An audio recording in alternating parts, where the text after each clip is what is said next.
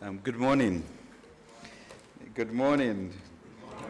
Great. Well, thank you very much, Mr. Governor, and other colleagues, Deputy Minister, thank you, and all of the regulators. We have SEC, Reverend Daniel Bami-Tete, MPRA, Tatakrofi, and I think NIC, Justice Ofori is here.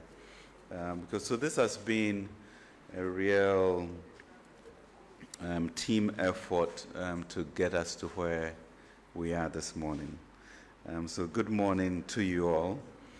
As I announced in the evening of yesterday, Sunday, 4th December 2022, we are gathered here today to invite holders of domestic debt to voluntarily exchange approximately 137 billion Ghana cedis of the domestic notes and bonds of the Republic, including Estela and Dache bonds, for a package of new bonds to be issued by the Republic. The debt sustainability analysis demonstrated unequivocally that Ghana's public debt is unsustainable and that the government may not be able to fully service it down the road if no action is taken now.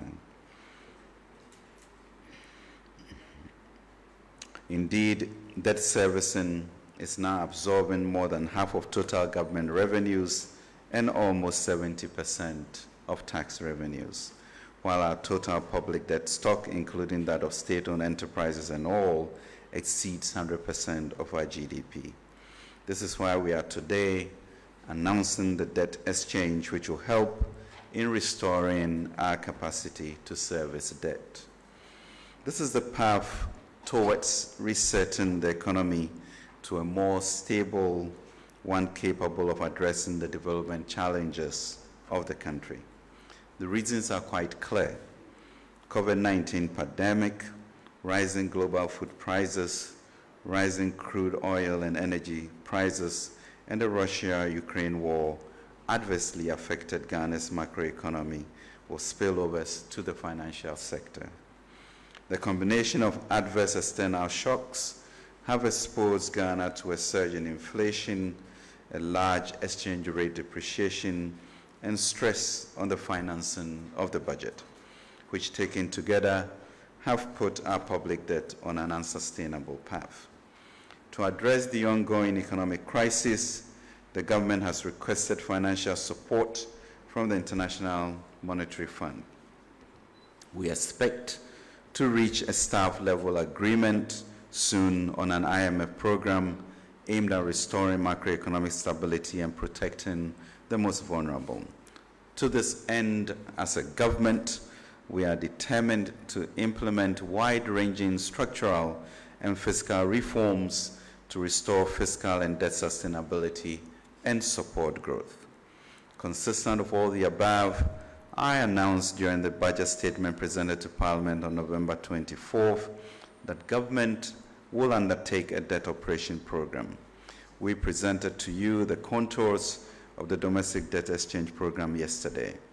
As you are aware, we established a consultative committee to work with the financial sector and incorporated their advice in our decisions. Today, we are here to officially launch Ghana's domestic debt exchange program. The objective of this program is to alleviate the debt burden in a most transparent, efficient, and expedited manner. In this context, by means of an exchange offer, the government of Ghana has been working hard to minimize the impact of the domestic debt exchange on investors holding government bonds. In particular, it does not embed any principal haircut on eligible bonds as we promise. Let me repeat this fact as plainly as I can. In this debt exchange, individuals holding domestic bonds will not lose, are not affected by the value of their investment will be retained. So let us remove any doubt and discard any speculation that the government is about to cut your retirement savings or the notional value of your investment, this is not the case. As already announced, Treasury bills are completely exempted, and all holders will be paid the full value of their investment on maturity. There will be no haircut on the principal of bonds. Individuals who hold bonds would also not be affected at all. Our domestic debt operation involves an exchange for new Ghana bonds with a coupon that steps up to 10% as soon as 2025, with zero interest in 2023, and the first interest payment in 2024, and longer average maturity for the bonds. Existing domestic bonds as of 1st December 2022 will be exchanged for a set of 4 new bonds maturing in 2027, 2029, 2032, and 2037. Predetermined allocation ratios are as follows: 17% for the short bonds, 17% for the intermediate bonds, 25% for the medium-term bonds, and 41% for the long-term bonds. The annual coupon on all these new bonds will be set, as I mentioned, at 0% in 2023, 5% in 2024, and 10% from 2025 until maturity. Coupon payments will be semi-annual. For emphasis, this domestic debt exchange program will not affect individual bondholders. This domestic debt exchange is part of a more comprehensive agenda to restore debt and financial sustainability.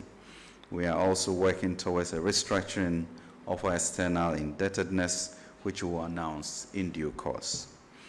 This is a key requirement to allow Ghana's economy to recover as fast as possible from this crisis.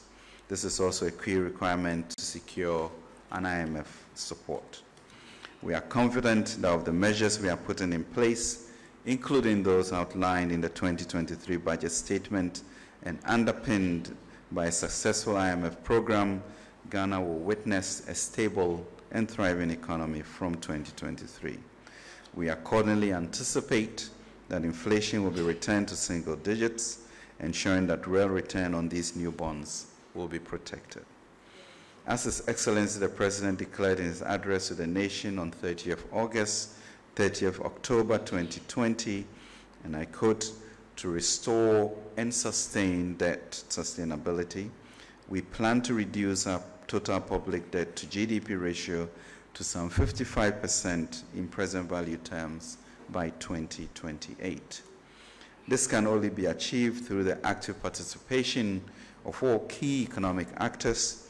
In that perspective, we call upon all domestic debt holders to take their share in ensuring that public debt sustainability is quickly restored by participating in this exchange program. Our pledge to you all is that government will take all appropriate measures to safeguard the solvency of the financial institutions involved in the exchange. Thanks to well-targeted regulatory measures and the creation of a financial stability fund, banks, pension funds, insurance companies, fund managers, and collective investment schemes will be supported to ensure that they are able to meet the obligations to their clients as they fall due. For this reason, the Governor of the Bank of Ghana will follow suit with details of the necessary assistance in due course. We have also dialogued extensively with regulators across the financial sector, including the Securities and Exchange Commission, National Insurance Commission, and the National Pensions Regulatory Authority, to agree that regulatory forbearance will be provided to all entities whose financial position is adversely affected by virtue of participating in this exchange. This debt exchange provides an orderly way to put our economy back on track. These efforts will be complemented by fiscal measures to protect the neediest and most vulnerable in society.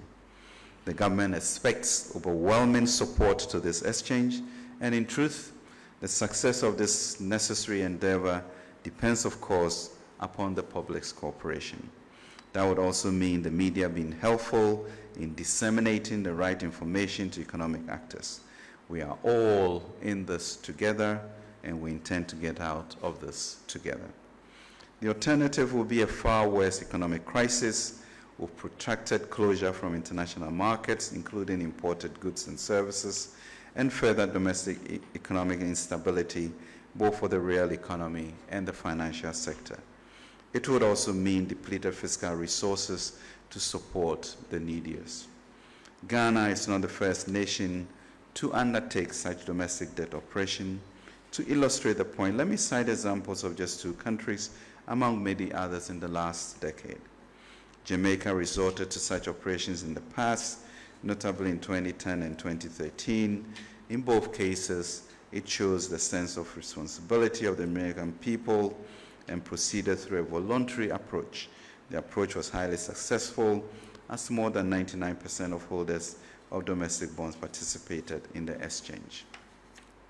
On the contrary, in the case of Greece, the authorities chose to undertake a coercive approach whereby a law was passed to force people into participating. We intend to avoid as much as possible the Greek approach as we strive to reach a consensual solution with our bondholders, which really is the Ghanaian way. In any case, the good news is that the domestic debt exchange has yielded positive results both in Greece and Jamaica and many others, and will certainly put our economy on a much stronger footing. Greece, as you know, has now recovered full market access. We certainly anticipate a similar success story in Ghana. I want to assure you about the government's commitment to do what is necessary to ensure that we succeed.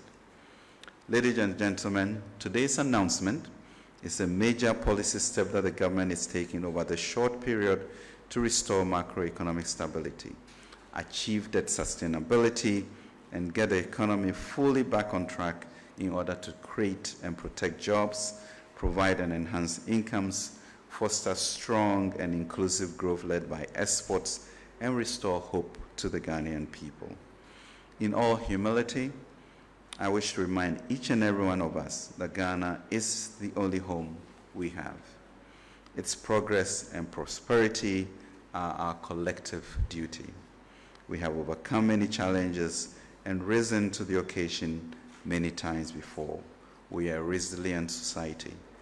Thankfully, today our development is in a far more advanced stage than before when other challenges confronted us.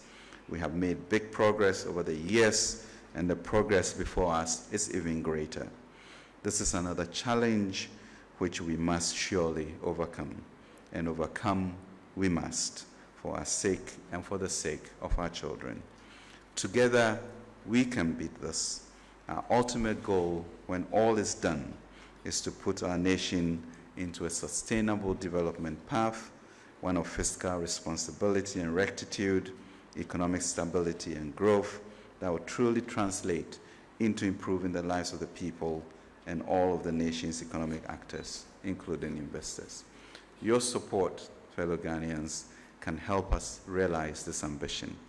I say this because I know that together we shall triumph, and as in the days of Nehemiah, let us all rise up, family by family, and rebuild together. Let us make our income budget a reality. Thank you, and may God bless our homeland, Ghana. Thank you.